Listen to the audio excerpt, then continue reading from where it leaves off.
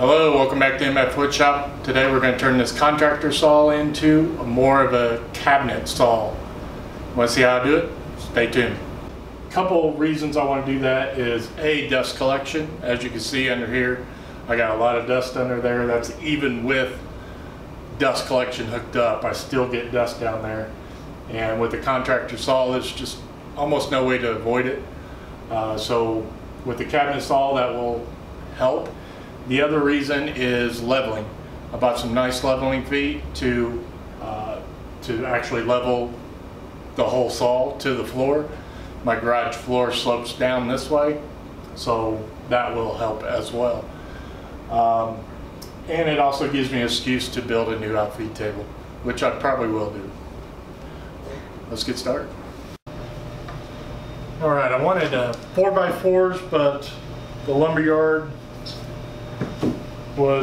didn't have any, and quite honestly they were just being awfully rude today, so I just grabbed a couple 2x4s and I'll make my own 48-inch pair of 2x4s gluing up. The plywoods that I've cut, these are 16 by 22 and those are 14 by 22, and right now the width is oversized, but the length is where it needs to be. I can't do the width until my 4x4s get done drying glue, so I'm pretty much done today.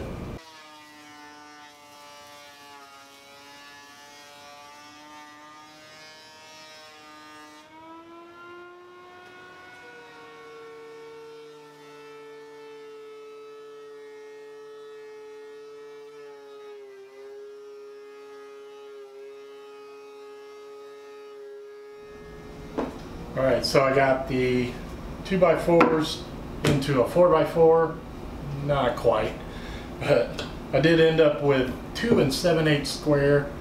I was aiming for 3, so not too far off, and I'm okay with that. I just have to adjust some measurements before I commit to them, but they're cleaned up pretty well. They look pretty good. I think I can live with that. So I'm going to cut a groove. Actually, I'm going to cut a rabbet out of 2 corners, and then the plywood will join into that rabbet, and that's essentially how I'm going to make the boxes.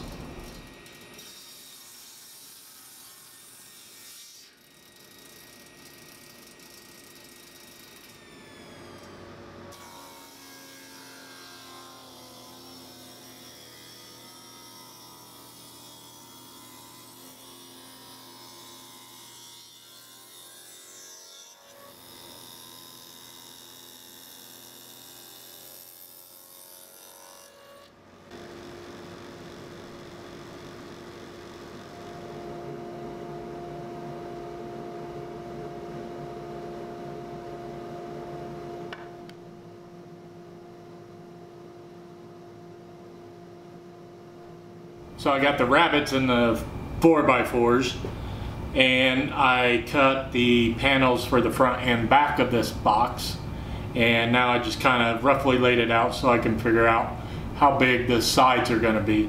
And I got a measurement on that. My table saw's set up, so I just need to cut 2 of these panels down to that size.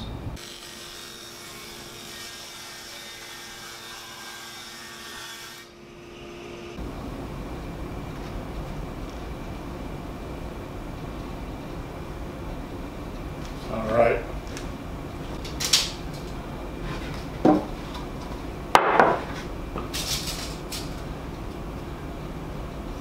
$16.5. Damn it.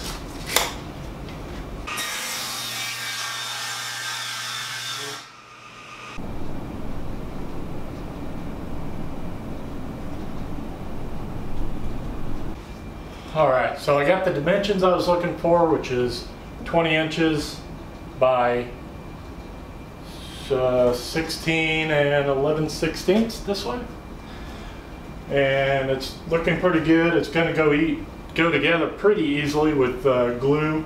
I'll probably put a few screws in there as well, just for some extra support, considering what it's going to be supporting.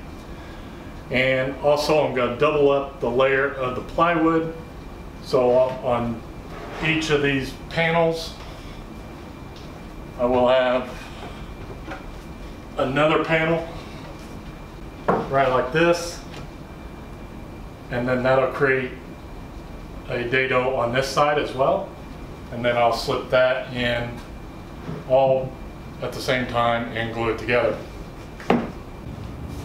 Alright, so I got all I got all 8 pieces of plywood. I got 4 for the outside, and then I got these ones on the center as well. It's going to create a really good glue joint. It's going to give me some extra support to screw the leveling feet in. The reason I use the 4x4s is so I can round them off to match the saw itself. So the sharp corners over here, they're going to be rounded off all the way down on all 4 sides. So there's what we're looking at. We're ready for glue up.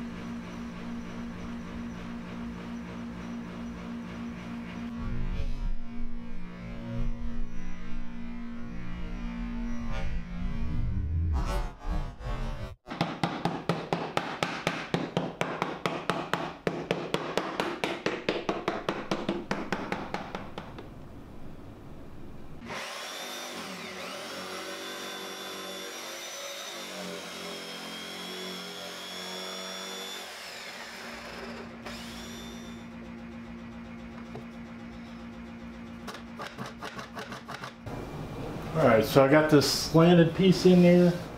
Fits really well.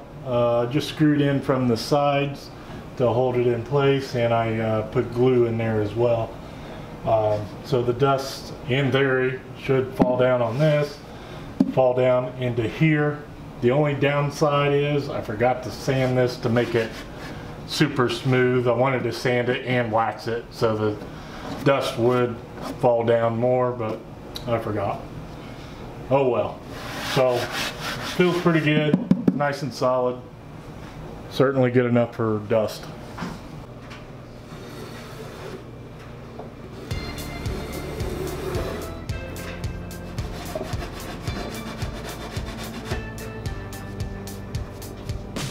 Alright, so off camera, I just did all this off camera. I just sanded the whole thing down to 220.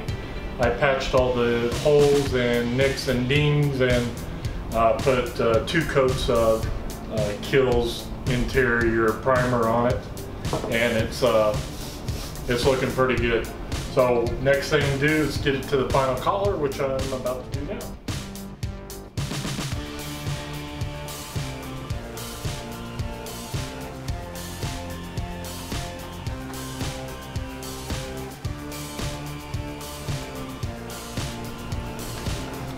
Although this paint went on really well, and I think it's going to be okay with 1 coat, just a tip, if you want to keep this in good shape, just throw this in a Ziploc bag, seal it up best you can. You're not going to get it perfect unless your bag's big enough, and then put this in the refrigerator. Tomorrow or next time you want to come out and double check, see if you need a second coat, that's ready to go.